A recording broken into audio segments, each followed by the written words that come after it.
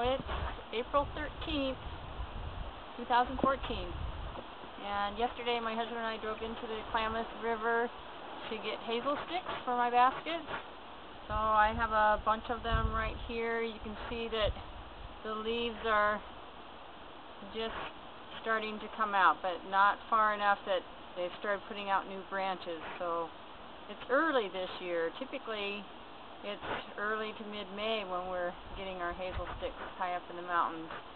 But with the dry season that we had this year, the willow and the hazel have come on very early.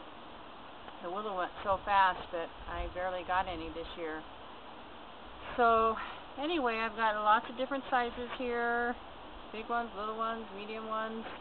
I was hoping to get lots of long, skinny, straight weaving sticks this year, but I got a mix as usual. So hazel is a much more crooked stick than willow is.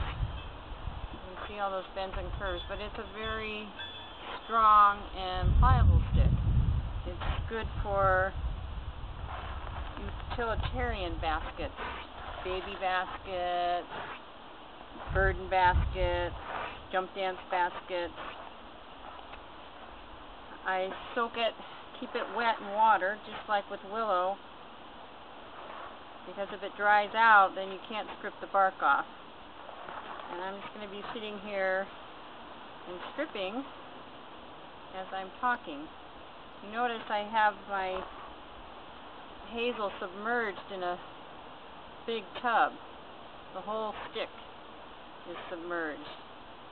Usually you just stick it in a bucket, the butt end in a bucket, and then fill the bucket up 3/4 with water, and the top of the stick stays out, and that works fine. But I had so much hazel that it was just easier for me to put it in a bucket or in the big tub this time. I won't leave it there for too long, maybe 3 or 4 days, otherwise the water starts getting yucky and mildewy. So I'll probably in about 3 or 4 days, whatever's left, I will. Here's a nice big bendy one. But once you weave with it, all those bends you weave out. It's just such a nice, strong, pliable stick. It's really wonderful to weave with. You can almost feel the elasticity in it when you're weaving with it. But in about 3 or 4 days, I will, whatever is left, what I haven't completed stripping the bark off yet, I'll take it out of the water and stick them in buckets and continue on. The amount of hazel that I got, I'm expecting it'll probably take me a week, maybe a week and a half to get done. I won't work on it all day, but I'll probably 2 or 3 hours a day I'll be stripping, and at about that time my hands start to wear out and I just need to give them a break. The other thing that you'll notice is I have a towel over the top of the hazel, and the reason I do that is just that a lot of times the top sticks like to pop up out of the water and then they dry out, and I've just found that when I'm soaking my material waiting to process it, if I keep a towel over the top, it keeps everything nice and moist on the top. Also, I'm wearing gloves, which is crucial for me. Otherwise I use my fingernails too much and my hands just start looking really bad, and I do my daytime job, I work with the public, and this just protects my hands. Plus I really like these little lightweight gardening gloves. They're kind of rubbery and sticky, so they'll kind of catch the material. And anyway, I've just learned to do that, and by wearing the gloves I've forced myself to not use my fingernails, and which is very tempting. Now that's a nice big stick. Curvy, but once you weave with it, it straightens out. Here's a medium-sized stick, a little straighter.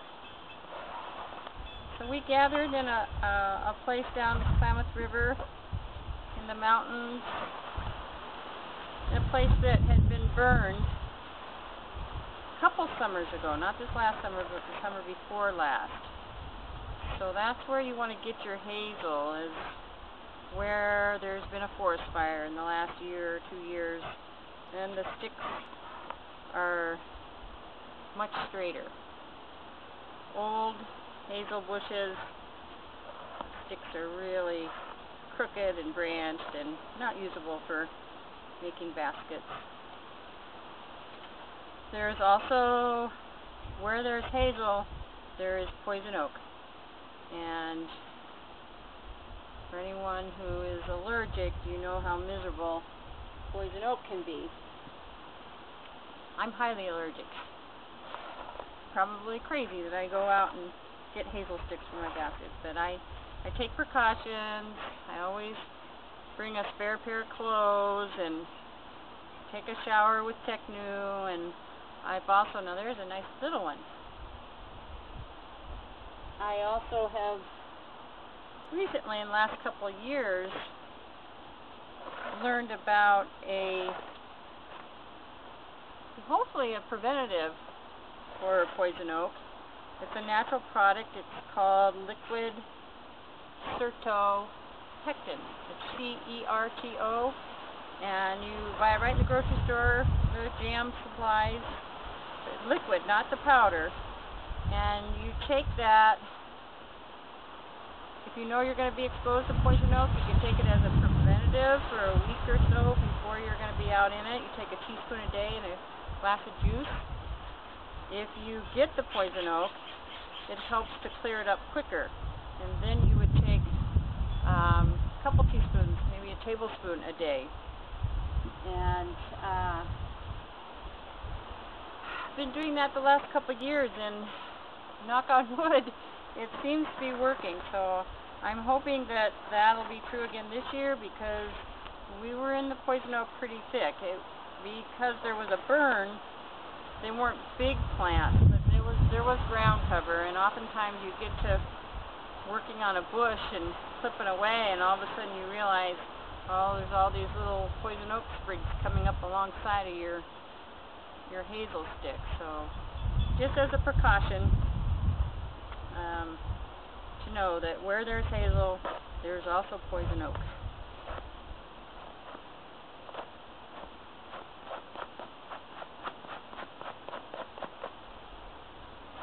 Hazel does not peel as easily as willow will, but this is still peeling fairly well. Once you get a bundle done, you want to twist your sticks, which I really find the gloves helpful for this too, because this is also seems to be hard on my hands. But you get a few, and you take the sticks and you just twist them. You do this with the willow too, and what it does is it just breaks the fibers down inside the stick, so that when you start to weave with it, they bend a little easier.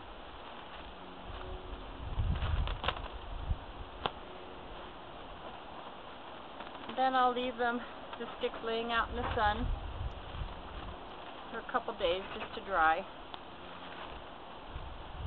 And right now, as I'm peeling, I'm kind of pre-sorting. You know, big, medium, little. More diameter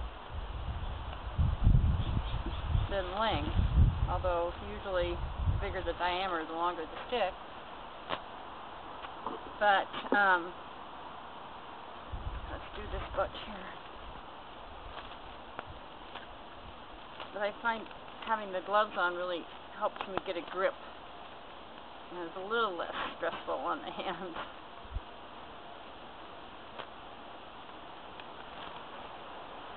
It takes a lot of strength in your hands being a basket weaver.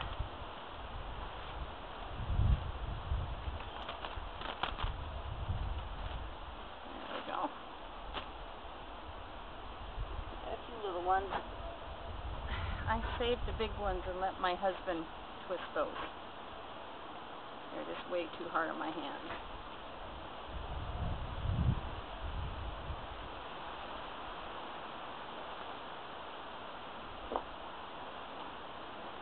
My basket weaving teacher taught me to use a baby diaper changing pad on my lap so that it protects your clothing from the water, and even when I'm weaving I use that. It's really nice.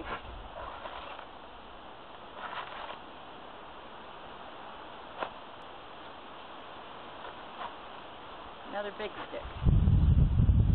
These sticks here are too big for me to weave with, but what they're nice for is when you make the seat in a baby basket, you split them down and then use them for making the seat. You can just like cut the top, split it down like you would split root down.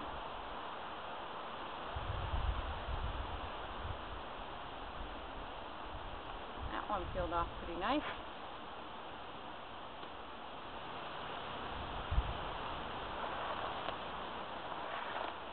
When I speak of the weavers, I'm talking about the smaller sticks that will be used to weave the windy day here in Southern Oregon.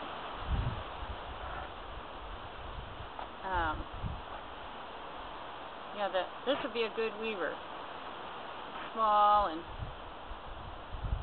straight, and they're the sticks that you'll use to weave your bigger sticks together. When you make a basket, you need hundreds and hundreds of those. Once I get the sticks all cleaned and pre-sorted, dried, I'll go ahead and fine sort them.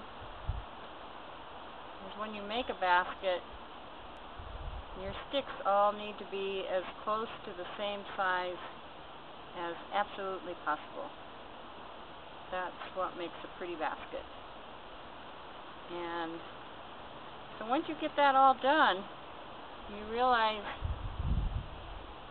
Mother Nature doesn't make too many the same size sticks, so you have to gather a lot to be able to get enough for making a basket with all the same size sticks. These are peeling real nice.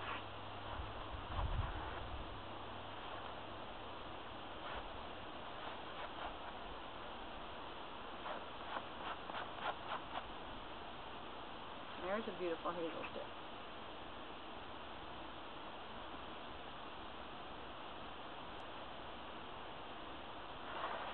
Like I say, I'll probably work on this for a couple hours and then I'll give myself a break, go do some other things, and give my hands a rest. So it's a beautiful day for sitting outside and peeling hazel.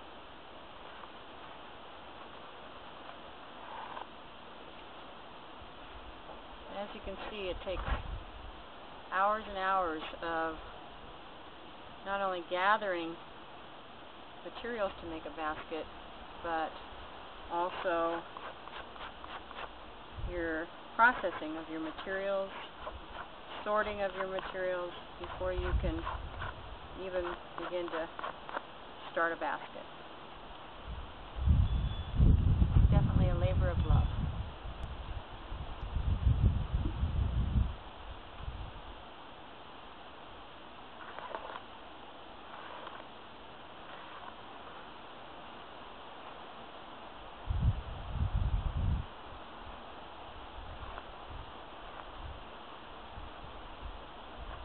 I had a wonderful thing happen to me yesterday when we were out gathering. We were gathering with a group of Klamath River basket weavers, and somebody who basket weaver I'd never met before came up to me and said,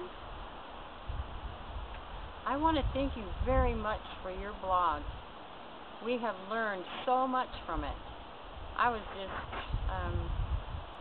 overjoyed. It made me so happy. And she said, "My nieces and I, we've learned so much from your blog. We really, really appreciate it." So that is very rewarding.